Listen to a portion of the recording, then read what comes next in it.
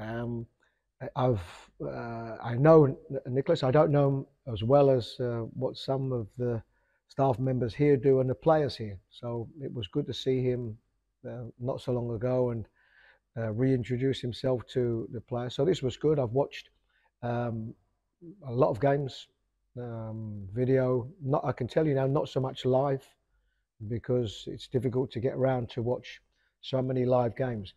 But I've always known of Nicholas. I know his strengths. He needs no introduction. He's somebody that comes in that has played games before, so that transition is easy. It's easy for him to come into the squad. We lost three players in Salisu, yeah, Jiku, Salisu. Well, Salisu Dennis. before, but of course Jiku and Dennis Adoy and Andre from the last game.